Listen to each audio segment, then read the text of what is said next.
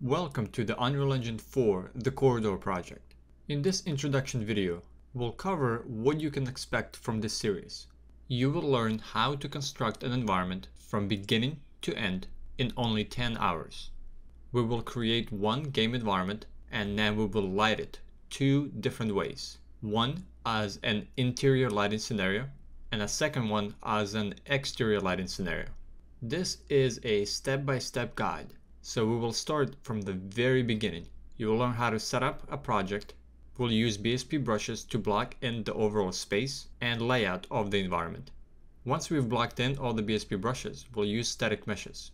And then we'll use static meshes to detail the environment. We'll focus on two different lighting scenarios. One is an exterior and the other one is an interior lighting scenario. So we'll take two different approaches to lighting the same environment. We'll go through post-process on how to make this environment look better. We'll cover world settings and how to build your environment on production for best visual quality.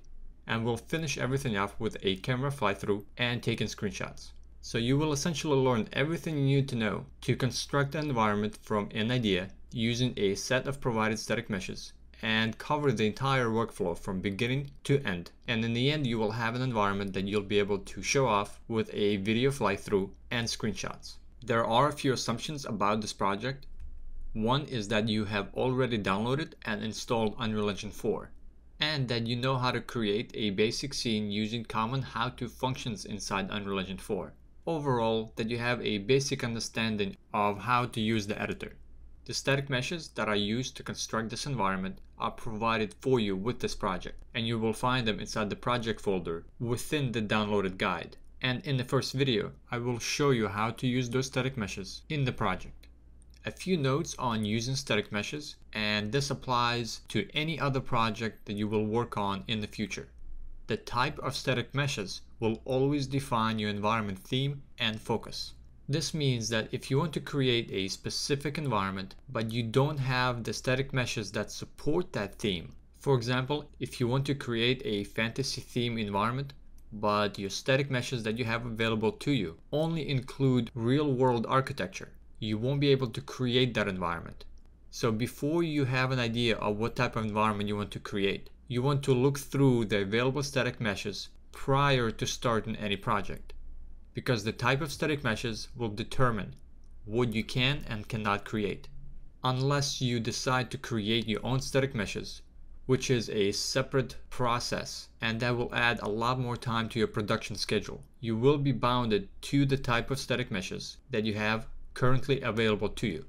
So for this project, you have a set of the Corridor Static Mesh set, which contains 31 custom static meshes, 26 materials, and 37 textures. And these are the static meshes that we're going to use to construct our environment. So for the last part of this video, let me run through what you can expect from this series. In the very first hour, we're going to start off by setting up a project and creating a new default level. We'll then take all of the assets, materials, textures, and static meshes that are provided with this tutorial series, and we'll move them into the Corridor project so we can begin to use them inside the level. We'll adjust a few project settings and move on to the second hour. In hour 2, we'll begin BSP blocking stage. We will use our top-down layout and begin to create a layout using nothing else but BSP brushes. We'll judge scale, proportion, and we'll create overall skeleton, a template of this corridor with BSP brushes. This will be our guideline to follow when we begin to insert static meshes. When the BSP stage is complete and the scale and proportion is correct, we'll move on to hour 3 and begin to replace all of the BSP brushes with static meshes. We'll start with the floor static meshes, and then we'll move on to walls, columns, windows, and ceiling. We'll then expand to include stairs, side hallways, and a bit of a second floor. In this third hour, we'll primarily focus on major architectural pieces, the structure of this environment. And in hour 4, we'll begin to expand into minor static meshes and detail this environment.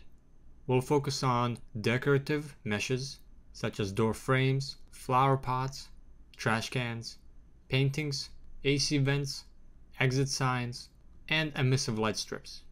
We'll also detail using decals, which are materials projected onto existing surfaces.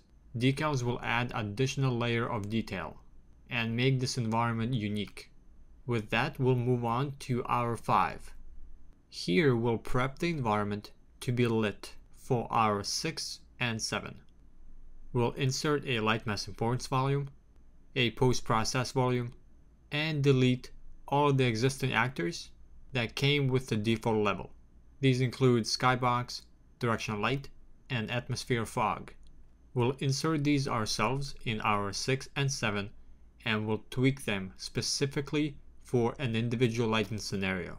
So the purpose of hour 5 is to create a completely black, unlit level so we could begin to light it ourselves.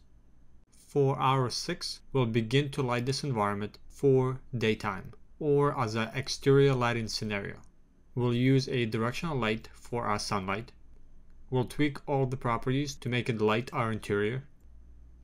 And then we'll move on to adding secondary lights inside the interior corridor. We'll use emissive light strips and we'll insert additional point lights to give us more control. We'll tweak the point light properties, duplicate it along the corridor, add some additional fill-in lights, and light the rest of the interior. We'll be tweaking a lot of properties and we'll be doing a lot of rebuilding to make sure that this environment is lit exactly how we want. We'll finish off this hour by inserting atmospheric fog so we can have a sun disk and an illusion of a sky sphere. We'll then add exponential height fog to adjust our fog and finish off the atmosphere. In hour 7, we'll focus on lighting this environment for nighttime or interior lighting scenario. The approach we're going to take in this environment lighting is a lot different than for the exterior lighting scenario. We will use emissive light strips to start off with, and then we'll insert point lights as our primary light source, so we have better control over how we light this corridor. We'll change properties, rebuild, and make sure that these point lights look good along the entire interior. We'll then begin to add secondary lights and additional fill-in lights. We will include additional strip lights along the corridor on the left-hand side to add more detail. And we'll continue to rebuild, adjust properties for various lights, and rebuild again to make sure that this corridor is lit exactly how we want.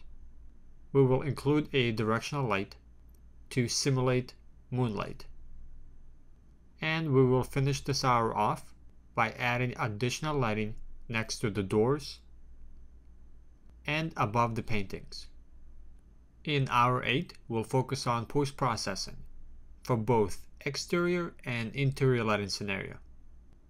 We'll use post-process volume to control a few properties, but primarily we'll use color grading technique to create our scene colors.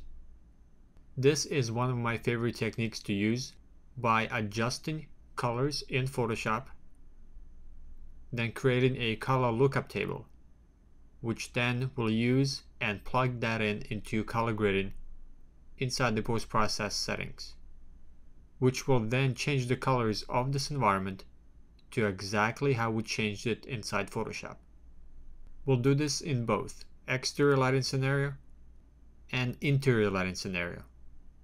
We will adjust a few additional properties inside the post-process volume, and we'll move on to hour 9.